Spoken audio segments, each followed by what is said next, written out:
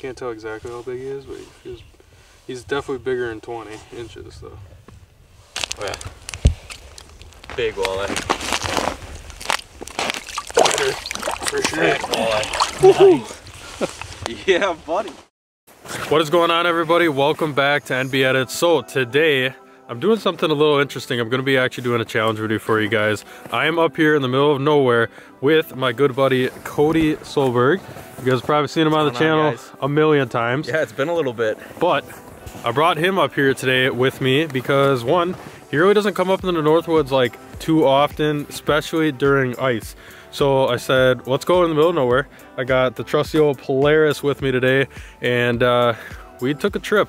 And we're out here on one of my favorite lakes going for some northern pike. And then we're also gonna be going for some walleye as it gets darker later tonight. Now this lake, we film a lot of videos on. You guys have probably seen us out here.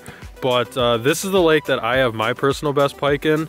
Brandon has his personal pike in. And Brandon also has his personal best walleye for up here in this area on this lake. So it has a lot of quality fish, and the way that we're going to be doing today is obviously we are going to be setting minnows for these pike, but we also got some fun dogs. Now the funny thing about the fun dogs actually is that is what caught my personal best pike out of this lake. It was just over 40 inches. I caught it in this exact spot on a fun dog, the first time I ever tried the hot dog challenge, and it caught me my personal best pike. Very first fish of the day. I'll show you guys a clip of that actually right now because it was insane. I mean, we didn't even know if this would actually work. Set the flag and then walked away, and about 2 minutes later it went up. It was completely spooled 40-inch northern pike. So that's kind of the goal today. We do have enormous suckers too, but we are going to be setting the fun dogs, seeing if it can produce us a giant old northern Wisconsin northern. And like I said, we're gonna do that and then get into some walleyes hopefully later. So stay tuned, guys. You're not gonna want to miss this one. All right, you guys, so as you can tell, sitting in the shack, got the shack all set up, and actually we got joined by, introduce yourself. Jason. I'm the US director of Piscifun YouTube channel, guys. Go check it out. And obviously Cody. Yeah, he's still with us. But yeah, so pretty much, you know, in the intro, I'm sitting here saying I've caught a lot of big pike out of this lake. We're going to be using hot dogs. Well, we did that, but the problem is the pike didn't actually, like, commit. Like, I didn't catch any pike, which is really weird because we actually come here and not only catch big ones, but we do get numbers, and that just wasn't the case. But we are switching gears now that we got the shack set up. It is getting dark already, and we're already set up for walleyes. I didn't film like anything showing you the whole setup process, but we got tip ups out. We are fishing weed lines and a rock bar, and basically we're just going to be chilling in here and waiting for some walleyes. Just like the pike, we have caught some enormous walleyes out of this lake. It's not a very big lake, but they eat. I mean, you could catch, like my buddy, he caught a 28.5, or no, maybe it was 29, but it was 9.5 pounds, almost 10, and you know, obviously everybody's chasing that 10-pounder up here. So to see a fish like that come out of this lake is awesome, and hopefully, you know, if it's not me, either one of these guys catches a giant, and we'll see how the night goes. So like I said, we got all of our flags set up, and hopefully the next time you see me on the camera, we will be hooked up. What's going on, Nick? Well, we have a tip up.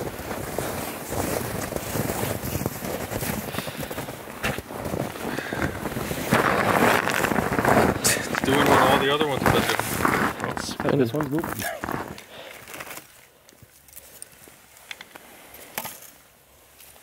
Oh my god, I just missed. Oh wait, no, he's there. Not very big, small actually.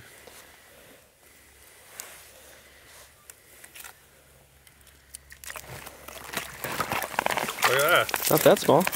It's not tiny, but Not like the ones we got yesterday. it is the first walleye of the day, or the night I should say. Probably, I don't know, 16 inches or so. Nice keeper there. Not going to be keeping any, but would be a nice keeper if you wanted to keep them. Hasn't been dark for too long, what, maybe 20 minutes or so, and this one went up. We just had another flag, but nothing happened at it. And then this guy went up right when we were walking back to the shack.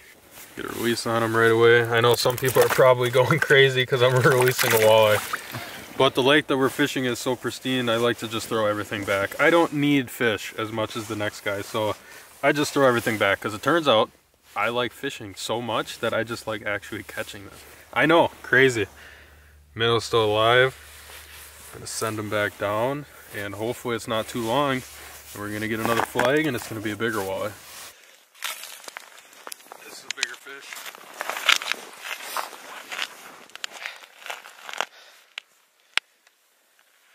Yeah, it's nicer. That thing was spinning like crazy. Yeah, it was peeling.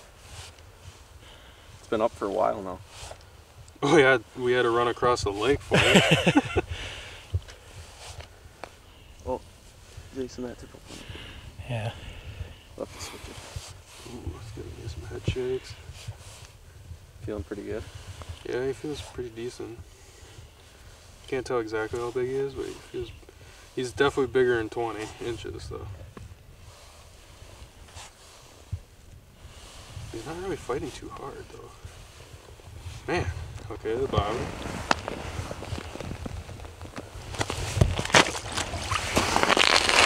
Oh yeah. Big walleye. For sure. Big walleye. Nice.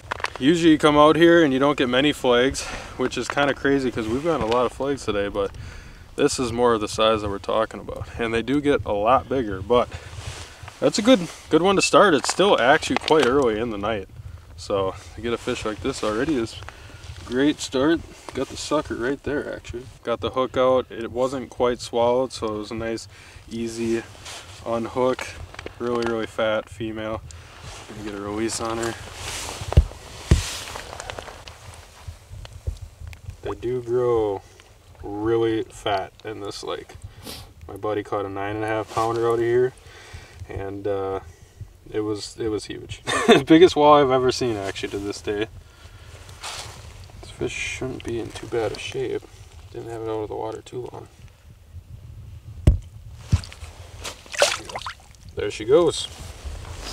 Well, that's better than some of the other ones. Well, we haven't really caught any other ones. We still have that iFish Pro that is over there up. Doesn't look too promising because this one was like ripping line, but you never know. I mean, we have probably gotten like 10 flags after dark right now, but I think some of the smaller ones we're messing with those, and then obviously when a big one comes in and it wants it, it wants it, and it's a clear sign that there's a fish there. So hopefully we can get a few more. I'm going to reset this. It took out a ton of line, and yeah, we're going to hopefully get some bigger fish.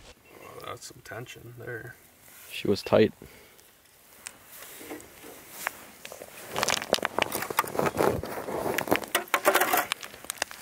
It's off to the side. Yeah, it's definitely that way.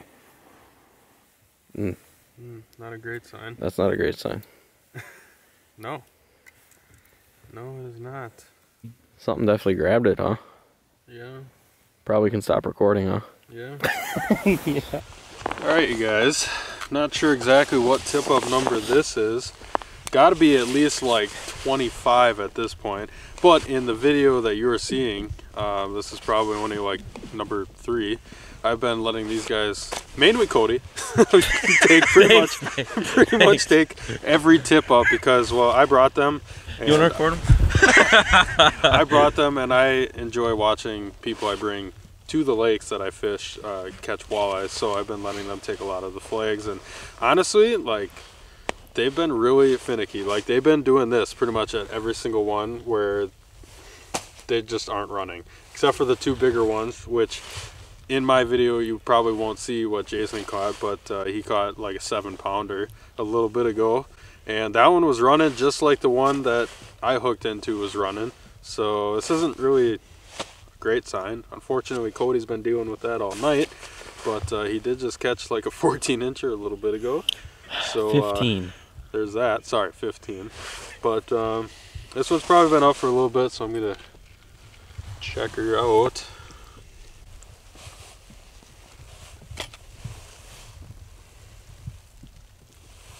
The bobber is right there, and there is nothing on it besides the sucker, which is doing okay.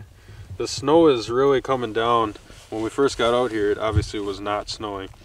And I think with that front pushing through, a lot of these fish were pushing to eat. That's why we were getting so many flags. I normally, when I come out to this lake, I do not get that many flags, but the flags that I do get are going to be bigger fish, which we did catch today, but we usually just don't get this many of the smaller ones. But I kind of think just with the snow coming in that everything just wants to eat before it comes in. And we're still getting flags while it's snowing, but we haven't seen another big one. So we're probably going to give it a little bit and see if we get a few more flags. And if we do, you'll see it. And if you don't, you will see me back at the truck. All right, guys, we got another tip up. We were in the process of picking up, and this one pops. So I'm gonna let Cody take it, see if it is a bigger fish. It's tight. It's tight. It's on the, what I say every on the freaking time. iFish Pro. These things have been giving us problems. It's tight. But hey, you never know. There ain't nothing there anyways. I can feel the sucker. Can you? Yep. I can feel the sucker. Well, good thing that was like our 30th flag. Well, here. Let's see. No, there is something there. I can feel it. Nope, gone. Well, as you can see, Cody did not catch a fish. I don't even know why I actually have that guy take the flags, because anytime he was like, I'm taking it, it never actually worked out for him. He's full of it. He never caught any fish. He's full of it. But you know, we caught some fish, and it was still a good time. The snow kind of interrupted everything for that little bit there. We did have a couple nice fish on the ice within, but it was like a 20-minute small window, and that was that.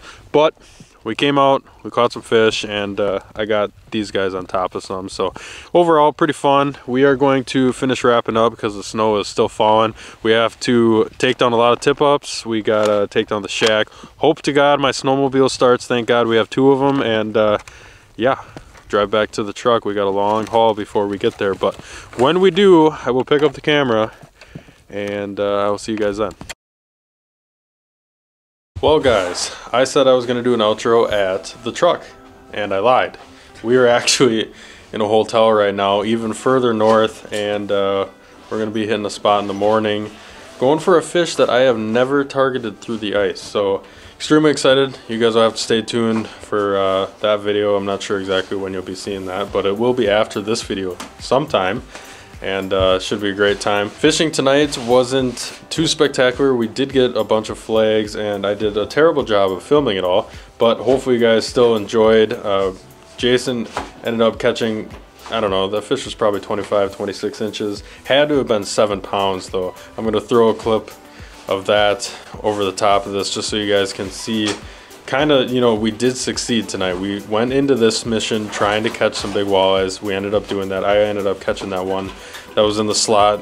Really nice, healthy fish as well. Cody, you know, he caught a couple 15 inches. But hey, we all caught fish. We had fun, and hopefully tomorrow is just even better. So I am going to wrap things up. We're extremely tired. I mean, we did a lot of driving and a lot of setting up, and it's been a full day's worth. So if you guys enjoyed, please make sure to give this video a thumbs up. Make sure you guys are subscribed because we are pushing out a ton of ice fishing content. And yeah, I will see you guys on the next one. Tight lines from NB Edits.